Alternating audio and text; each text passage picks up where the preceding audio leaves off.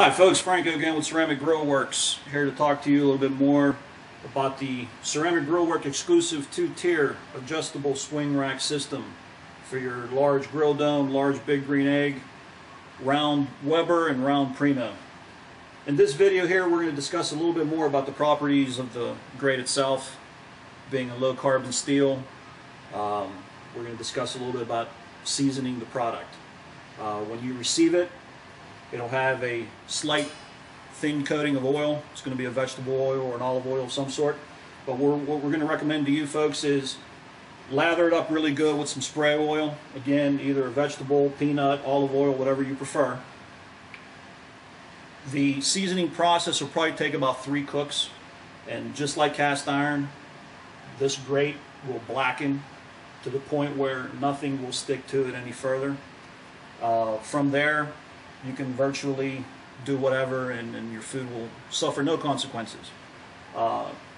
Cleaning, because it is a steel, if you go a little length of time as far as in between grilling and you do develop a little thin surface rust, all you need to do is just get your grill up to a high temp, 500-600 degrees. Let this grate system really heat up nice, and again with a brush, just brush everything off, or even with a soaked paper towel, just wipe it off quickly and you're back in business. Again, it's a wonderful, wonderful product.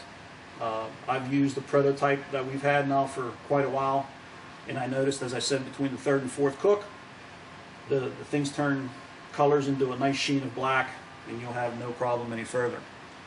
What we're going to do now also is discuss a little bit about one of the neat features of this product is the fact that the upper grate is either removable altogether in case you don't need it, or if you want to get into some unique setups for your briskets and pork shoulders or cook things simultaneously, the height adjustment that we have also on this product.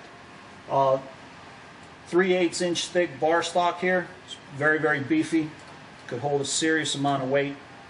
We have 3 set screws that also have a function to it, but when we're talking about the adjustment part of it, there is one set screw here. I don't know if we can get in on this thing, where all we need to do is simply just loosen the set screw here, like so, and there will be an Allen key provided with the rack system.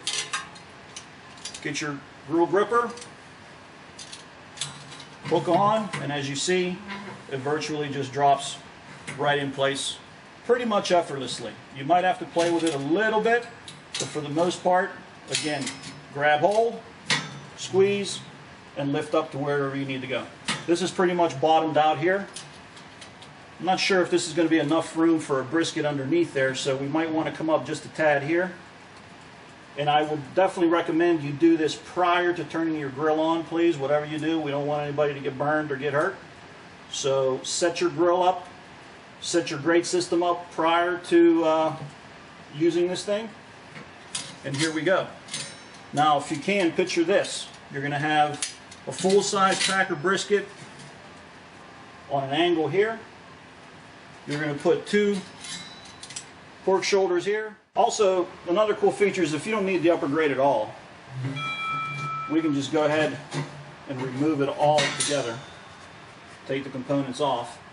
And now, as you can see, you're just back to a standard grill grate where you can go ahead and do your burgers or chicken breasts or whatever it is that you're going to do. If you feel you need it as a warming rack, simply reinstall the components like so. Drop the rack back into place. And again, be mindful that this is hot, so you want to be careful. Tighten your set screw, and you're back in business. So as you see, it's a very, very convenient tool to use. I would definitely suggest picking up one of these grill grippers if you don't already have one. In our final installment of this video for this product, we're going to come back and we're going to talk about how much weight the upper rack can hold. So stay tuned, we'll be right back at you. Thanks.